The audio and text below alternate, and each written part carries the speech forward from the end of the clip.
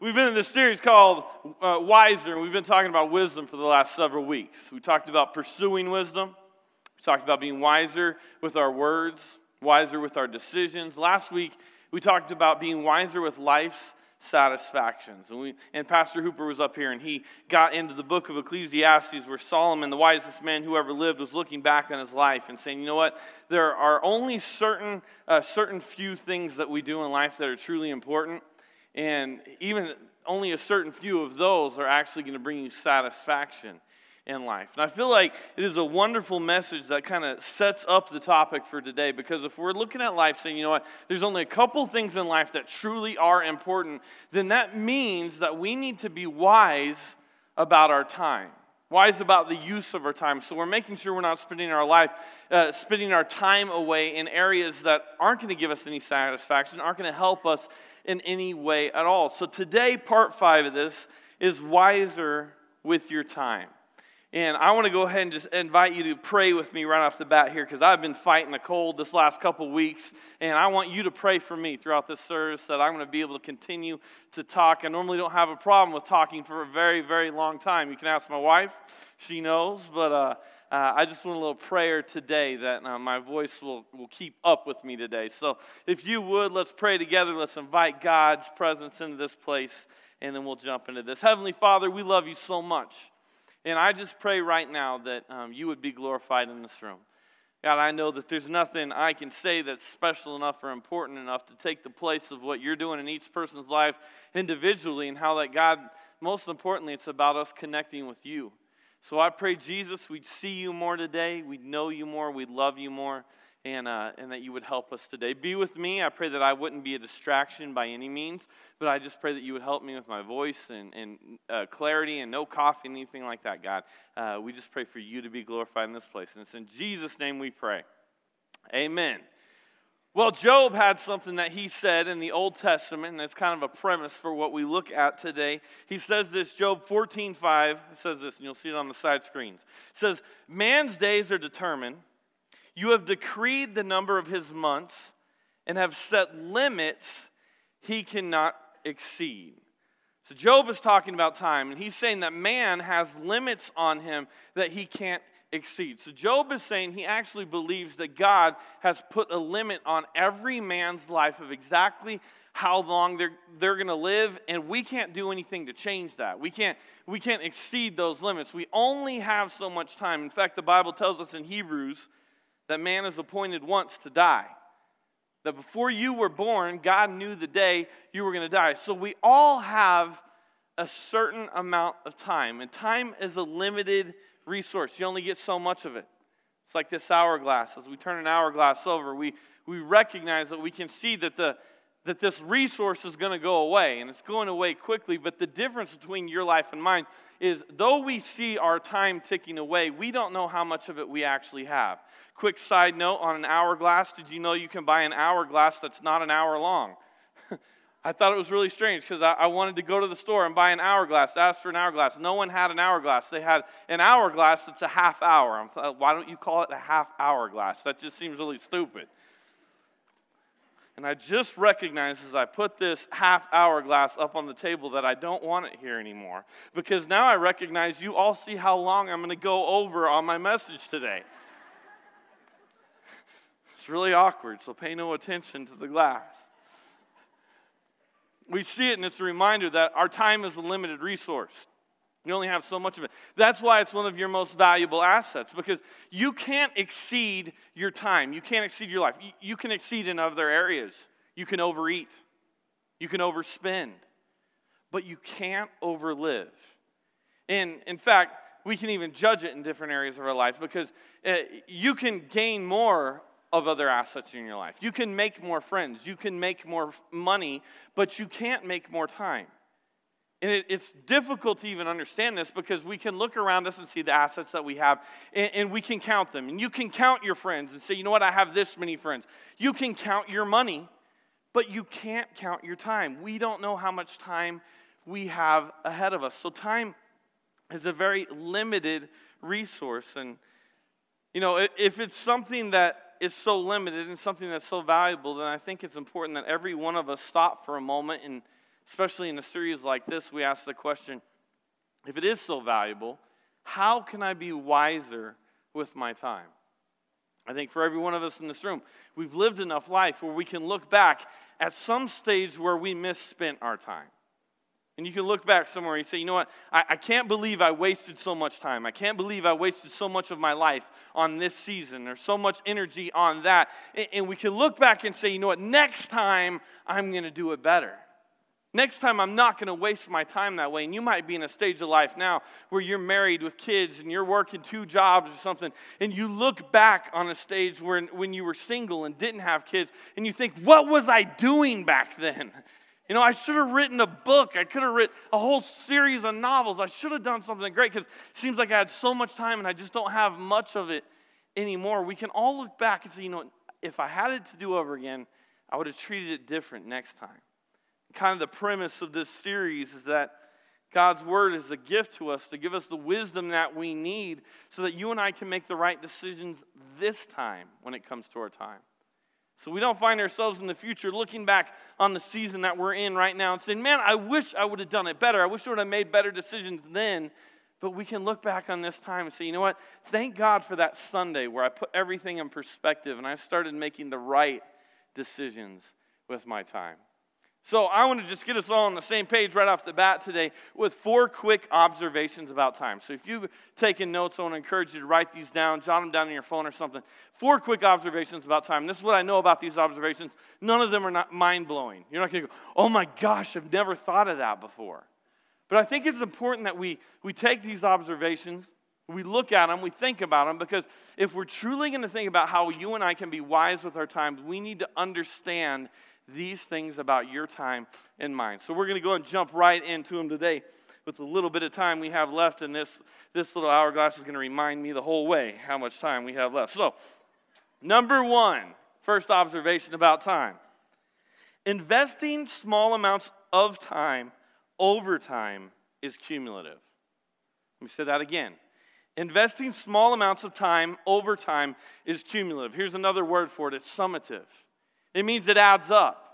If you invest small amounts of time over time, that adds up into something great. We all know someone who works out 30 minutes a day, 5 days a week, and they've done that for so long that you can see the results in their life. And you're like, you know what, that person, they really have had a payoff because it's not like they go to the gym for 8 hours a day, but just small increments. They go in for 30 minutes, 20 minutes here, and they've done that so long that it's added up, and now we look at them like they've got 8-pack abs. They're ripped, you know. They can run without puking on the side of the road. They're the type of person I want to be, you know.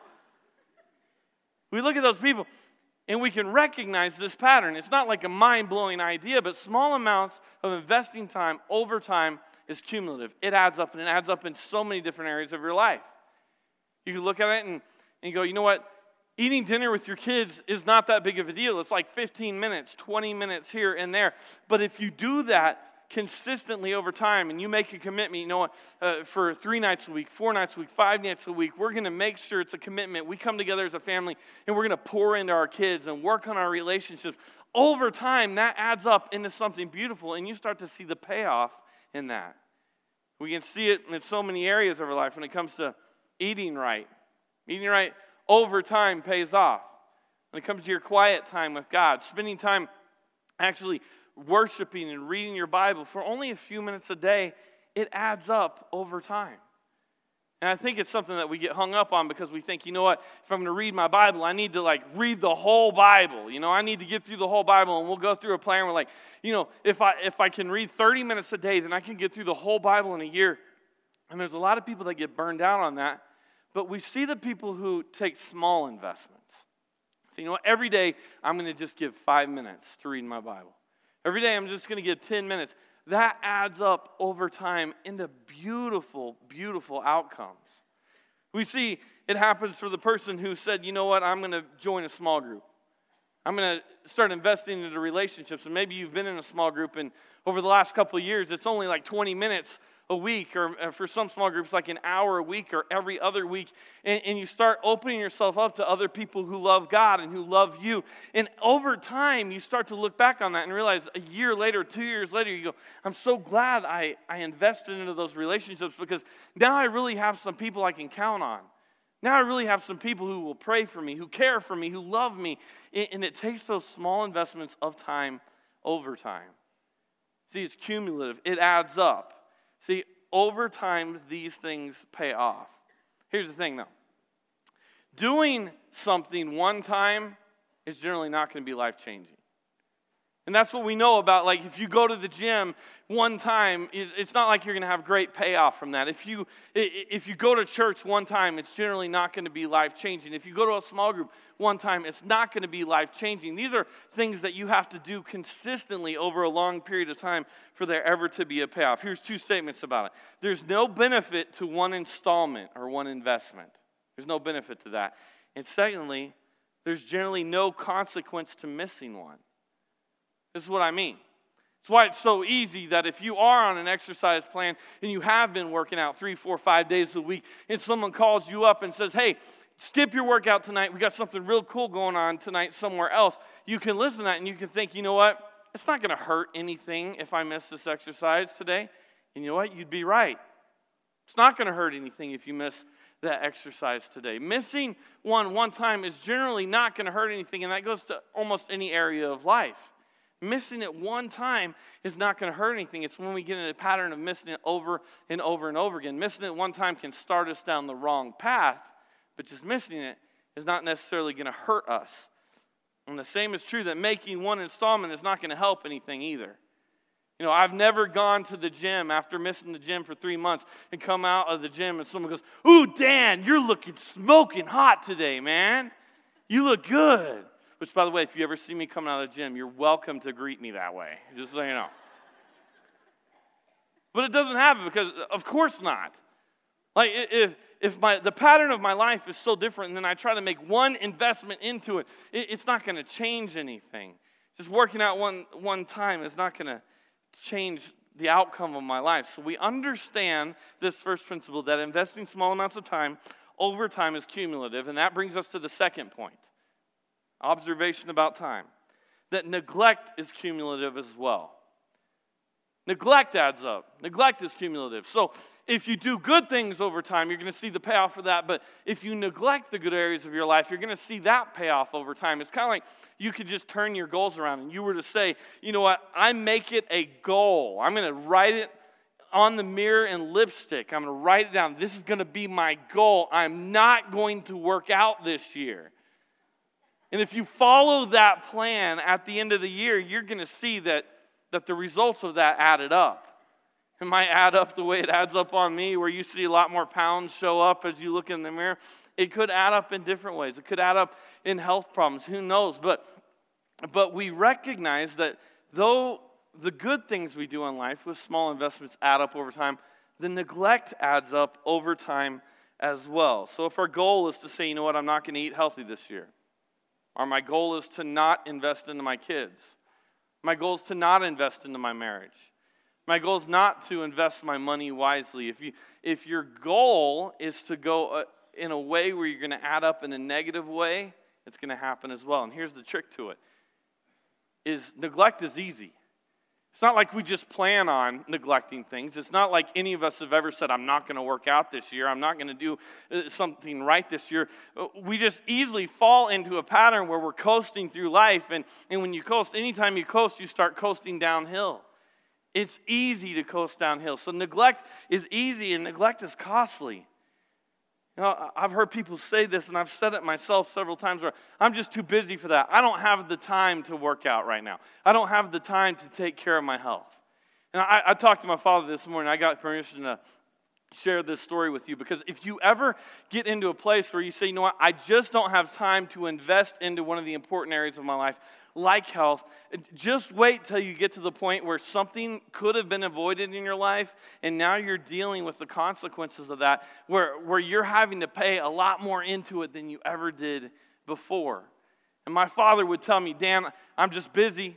You know, I just don't have the time to go to the gym right now. There's too much going on, too much important stuff going on. And because I'd harp on him sometimes. When was the last time you got on a treadmill? When was the last time you worked out? He said, I'm just too busy. I got a lot going on. And you know the story when on June 4th this last year, he had his heart attack. And his life changed. So then, as he looks back on it, he said, you know what, I didn't have the time for it. he certainly has the time for it now. And in fact, I called him like I do almost every morning. I call him around the 7 o'clock hours. I'm getting up and coming into the office. I called him this morning, and he's panting real hard. So what you doing? He goes, I'm on the treadmill. What's going on? What do you need? It's like he never had time for it before.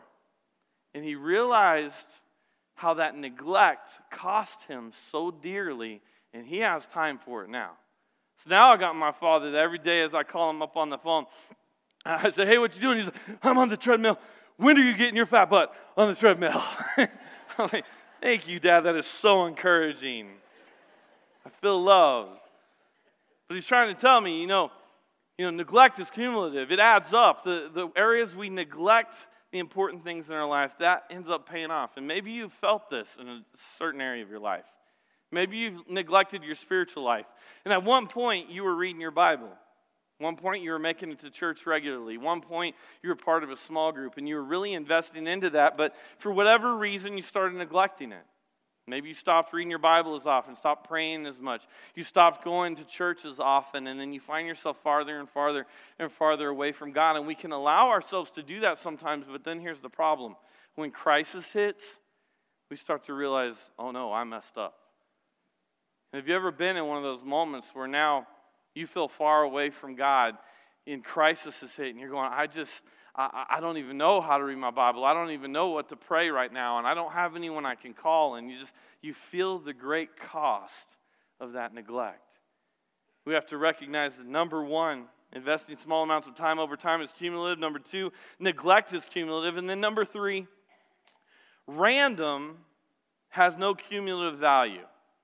See, this is something that you might not have ever thought about before, but it's very important as we talk about being wise with our time. Random has no cumulative value, and this is what I mean by that. There's no cumulative value in the random things we opt to do instead of the important things. So, if you were to take in one hand and you were to say, you know what, I'm going to work out 30 minutes a day, 5 days a week, and do that for a couple years, and you were to weigh the benefit of that versus all of the things you did instead of working out that 30 minutes a day, 5 days a week, you would see that in one hand you've got great payoff, and in the other hand you have absolutely nothing. And you say, well, wait, I did stuff there. It's not like I just skipped the gym. And say, well, let's add it up then. What did you do there? What did you do instead of working out? And you say, well, okay, I guess there were some times I had to answer some emails, and then, there was those business meetings that went a little bit late. And there was that time we went out of town on vacation, and then we had friends come into town, and we went to the lake with them a couple times. And you add all that up, and you say, okay, in one hand, if I was very intentional with my time, there's huge payoff. On the other hand, the random things I did instead add up to nothing. Think about it. What did you do instead of working out this year? You don't know, right? And it works in every area of our life. We say, okay, if the goal we're going to have is we're going to spend a lot of time eating together as a family and investing into our relationships that way, if you were to take on one hand all of the things you did instead of that, well, we had this come up, and I had a coworker get sick, so I went in late on those times. All the things we did instead of that, there's absolutely nothing. See, there's no cumulative value of random. And that brings us to the fourth point about time. Fourth point is this. In the areas that matter most, you can't make up for misspent time. In the areas that matter most, you can't make up for misspent time. This is really important. See, in the areas that matter most in life, you can't pull an all-nighter. You can't cram to get it better. We all remember what it was like in school when you weren't paying attention throughout the entire semester, and then that final exam was coming around, and you started to panic because you realized it's tomorrow. So I'm sure for most of us, we've been there. Have you ever pulled an all-nighter before? Anyone? It's not just me. Or the rest of you are just perfect? Is that what it is? You ever pull the all-nighter where you're like, oh, I've got to start. And you start studying at 8 p.m. and you never go to sleep. And then the bell rings in the morning. You're still studying. You're cramming, trying to get it together before your final test and your exam. Here's the problem with this, is that works in a lot of areas of our life. You can cram for an all-nighter when it comes to your schoolwork. You can cram and have an all-nighter when it comes to a business meeting that's coming up. Maybe you've got a sales presentation coming up. And we think, oh, I'm not ready for this, so we study all night long, and we try to make up for misspent time. And then all of a sudden, we make it through the meeting, and one of our coworkers comes up and says, man, that was a great meeting. You did a great job. You're thinking, man, I need to procrastinate more often. I work good under pressure, right? It works in certain areas, but it doesn't work in the areas that matter most.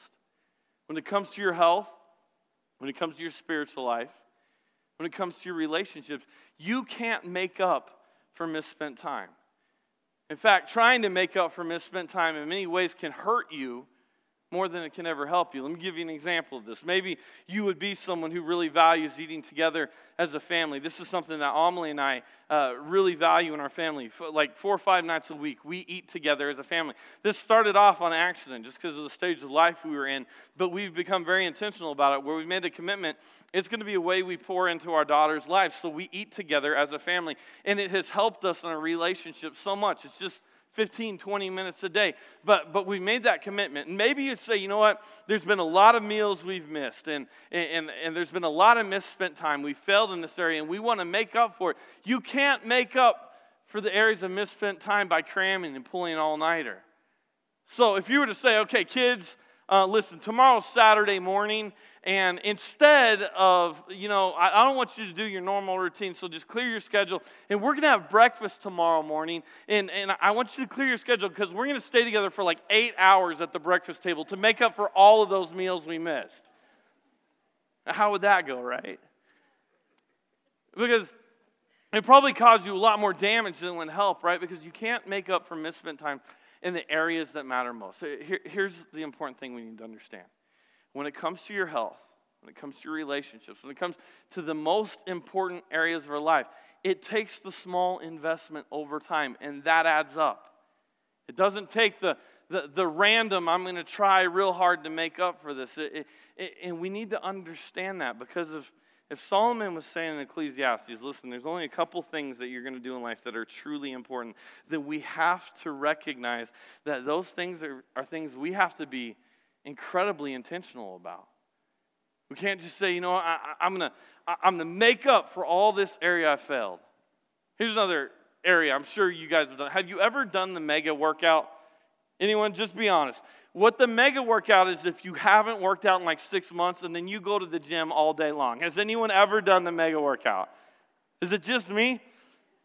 January 1st, there's a lot of people doing the mega workout. You show up at the gym, and you've done it before, where you get in line behind someone who they look like they know what they're doing. They're kind of ripped. They're sweating, so they must be doing something right. So you get in line behind them, and you start following them, and you go to every exercise equipment, and you work out there, and you do it twice, right?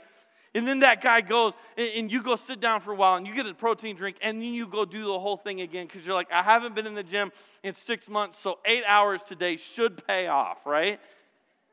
And then you go home and you go to bed, and the next day your body sends you a message. And that message is, you're an idiot, right? You ever done that? Because you can't make up for misspent time in those. I did this just a couple weeks back. It's been a long time since I've been out hiking or working out, and I kind of felt guilty about it, so I called Amelie and I asked her, hey, would you help me with the workout tomorrow? Because I don't like to go to the gym. I like to be outside. So I said, would you drop my truck off at the top of this trailhead, and I'm going to go on this long hike tomorrow? And she's like, you sure about this? That's a big hike. And and I'm thinking, well, it's been so long, I need to make up. So I went out there, and she dropped me off on the other side of this trailhead. I got my truck at the top. I'm climbing almost 3,000 feet over 7 miles. I'm thinking, this is going to pay me back for all that time that I've spent on the couch. Now, the first couple miles, I'm feeling good. I'm sweating. I got my headphones in. I'm listening to music. It's doing good. By mile 3 or 4, I'm starting to get tired, and I stop and eat a snack, because that's what fat guys do on the trail. So I eat my snack, and I'm ready to go, and the trail starts getting steeper, and I start heading up, and through my headphones, I keep hearing this noise. It's click, click, click, click, click, click. And I pull my headphones out, and I realize that's my left knee every time I take a step. I'm like, well, that's new. I'm 5 miles up the trail. I still got 2 more miles to go, and I'm starting to think I might have to call a helicopter to get me out of here. I went home after this was over, and I couldn't get out of bed for 2 days. And that didn't help me. Being in bed for 2 more days did not help me sitting on the couch for weeks and weeks at a time. You can't make up for misspent time in these areas. And you can't, here's what I really hope you don't do. I hope you don't go, you know what, I need to work on my spiritual life. So what I'm going to do is I'm going to go home today and I'm going to read the entire New Testament. No, that's not going to help either. The Bible's saying to be wise with your time. You have to recognize a couple things. And see, if this is the way God made the world, if this is the world you and I live in, that you can't make up for misspent time, that the things we do add up, whether it's good or bad, that random has no cumulative value, if these things are all true, then what does God have to say about it? And I want to take a look at a verse before we leave today, because this is in Ephesians chapter 5. Paul is talking, Ephesians 5:15, and he says this about this whole concept. He says, therefore, be careful how you walk, not as unwise men, but as wise. And he says, verse 16, making the most of your time. So get this, of all the topics he could talk about, he's saying if you want to live a wise life, if not an unwise life, but a wise life, he could have talked about our diet, he could have talked about our investments, he could have talked about anything like that. But he's saying if you want to be wise, you have to make the most of your time. And then he goes on and says this, because the days are evil. What does that mean? That seems really strange now. He's saying you got to make the most of your time because the days are evil. Well, he's talking about the culture that you and I live in. He's talking about the fact that, if I spend my time the way my culture would have me spend my time, or let me say it this way. If I spend my time the way my appetites want me to spend my time, I'm going to waste a lot of my time. I'm going to waste a lot of my life. And this is why, because our culture, he's saying, you got to be careful about this because the days are evil. Our culture and your appetites, these things are all about the now. It's all about what do I want to do now? How am I going to feel now? And see, the wise thing to do is for us to look forward into the future. So that's why the culture will say, you know what, it's okay if you miss this exercise today. It's okay if you don't read your Bible today. It's okay if you miss church this weekend. It's okay if you don't eat with your family tonight because, after all, it's just one day. It's not important. No big deal. Just one investment. See, that's why the Bible's saying we have to be careful, because if we're not careful, if we're not very intentional about our time is going to start to get wasted. And they'll say, okay, well, I guess it is just one day. Who cares? And we coast through one day, and then it turns to coasting through day 2 and day 3 and day 4. And if you've ever been on a bike, you know you only coast downhill. And if we're going to be the type of people that don't go through life coasting downhill and looking back going, how did I waste so much of my time? How did I waste so much of my life? We have to be very clear here, and we need to start asking ourselves some questions. So here's the challenge for you today, is to ask you today, where do you need to begin making consistent deposits of time? I encourage you for just a moment, ask yourself that question, because maybe as you've been in this service, God has been kind of whispering to you there's an area of your life. Where do you need to be making small deposits of time consistently? Is it your spiritual life? Have you been neglecting your spiritual life? Have you been neglecting reading your Bible? Have you been neglecting making a commitment to be a part of a small group or being at church every week or being part of a class in the midweek? Maybe it's in your health. And God's talking to you today and going, you know what? You need to eat right. You need to start exercising. You don't know how much time is left in your jar. You need to start paying attention to this. Maybe there's an area. Maybe it's with your kids. And your kids are growing up and they're getting to the point where their time is becoming more valuable and you don't have as much time with them now. Maybe it's right now we look at that and go, I need to start making some consistent deposits. Where do you begin to make consistent deposits in your life? That also causes us to ask the question, where do you need to stop investing time? Because you only have so much time. So for you to say, I need to start doing these things because they're very valuable, means we're probably going to have to start saying no to some other things. So maybe the question's asked better like this. I've got it on the side screens. What things do you need to start saying no to for now? Because we recognize we all go through different seasons of life. We recognize there are times where you have more time and there are times where you have less time. Here's an example of where it's happened in my life. As I look back, I recognize before Amelie and I had kids, I used to be involved in a lot of different hobbies. In fact, I've always been an outdoor person. Some of the things I was involved in, I'd spend a lot of time on the weekends shooting trap, or I'd go fly fishing, and I actually had the full setup at my house where I would spend time just sitting in front of the TV and working on tying flies to go fly fishing. And it was incredibly time-consuming. And it was fine. There was nothing wrong with it. It took up a lot of my time. And I didn't see that there was anything wrong with it. And really, there's nothing wrong with it. But one day, we brought home our first baby girl from the hospital. And I started recognizing that I didn't have time for everything anymore. And I started realizing very quickly there were things in my life that took up a lot of time, and it was fun, but it was not necessarily important. It's not one of those things that's going to bring me life satisfaction. So I had to finally make the decision where I told Amelie one day, I think I'm going to box all this stuff up and put it in storage because I don't have the time anymore. In fact, I don't want to take the time away from our daughter, and I don't want to take the time away from you. I don't have the time anymore to do this. So for that season in life, I had to say, okay, you know what, this is okay in other seasons. It's probably going to be okay again in the future. But for that season in life, I had to say, for now, the answer is no. And I boxed up all that stuff. Fast forward 11 years. This year, both of my daughters have completed their hunter education course. Both of my daughters have their guns ready to go and are counting down the days until turkey season opens. So some of you might be jealous going, oh, you get to take your kids. Well, here's what I look back on that, because I've always been an outdoor person. And I started to think about this, really sobering for a moment. Because I wonder, if I didn't put down all this hobby and all this stuff on the side where nothing was wrong with it, if I didn't put it down and start investing into my girls at that time, would they even want to go into the woods with me right now? I had to say, okay, according to the season that I'm in life right now, is this something that I need to say no to? Because we've got to ask ourselves the question, if we're going to be wise with our time, we can't just coast through life. You have to be intentional and ask yourself, first off, is there an area where you need to start investing consistently? And is there an area where you need to start saying no? To close this out, I got one more illustration. I know many of you have seen this illustration. We've used it at our church over the years. In fact, it's probably been about 5 years since we've used it on this main stage. But I love this illustration because it points out the fact that every one of us have 24 hours in a day. That's what this jar represents. And in a 24-hour day, we have a lot of things that we need to try to cram into that day. And we have in front of us the big rocks. These are the important things. Like we talked about last week from Ecclesiastes, there's your relationship with God is one of the big things in life. There's the relationship with your spouse and your kids is important. There's your health.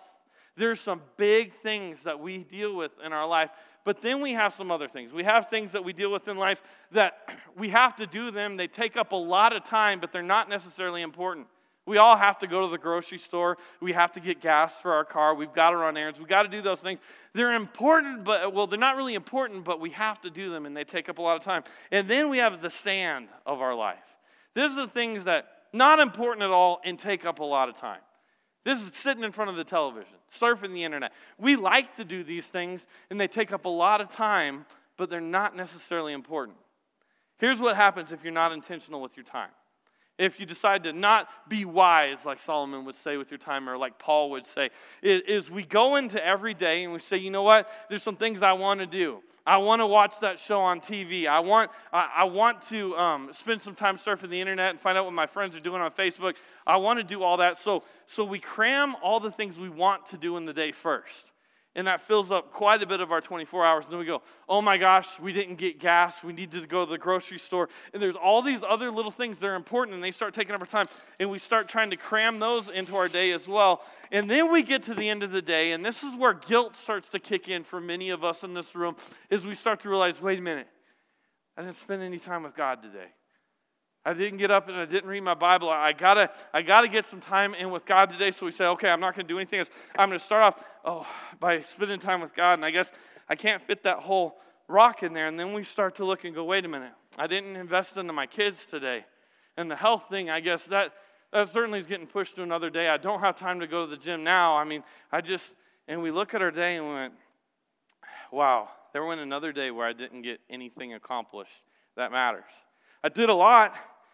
I spent a lot of time on the internet. I spent a lot of time watching TV. That's the way so many of us live our life. But what the Bible would say the wise thing to do is we look at those things that are most important in our life and say, you know what? I've got a relationship with God. So first and foremost, I need to make time for this. I'm going to be intentional about it. I'm going to say, I'm going to get up in the morning, and before I do anything else, I'm going to spend a little bit of time, just 5, 10 minutes, 20 minutes, praying, reading my Bible. And then, you know what? God's blessed me with a family. So I'm going to start pouring into my relationship with my kids, with my wife. I'm going to invest into them a little bit. And then, you know what? He's given me a body. I'm going to take care of it. I'm going to eat right today. I'm going to make sure that I make it to the gym. And we fit those big things in first.